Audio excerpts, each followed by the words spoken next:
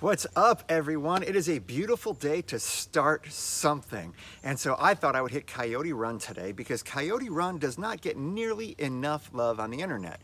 Now, it's not the first time I'm doing Coyote Run. I just thought it was a great example of how we all have to start somewhere.